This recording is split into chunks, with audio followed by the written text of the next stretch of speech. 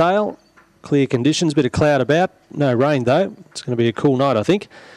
And they're almost locked away for the first of 11 tonight. Set to jump. Lure rolling. Maiden to kick things off. They're racing a bit slow with Swift Gem and winning the start in the centre. Crossfire Icon goes through to lead. Tormida Sapphire Power away quickly, but then just checked and going forward with Swift Gem recovering.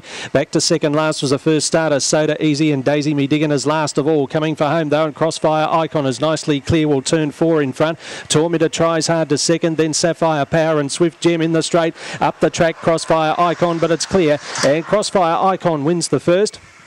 Scores by about 4 lengths to Sapphire Power second. They raced away by 4 or 5 to Swift Gem, who runs another minor placing in third spot. They were clear then of Tormenta. Well back was Daisy Me Diggin, and back to the rear was Soda Easy, and the run the first in 25 and 32.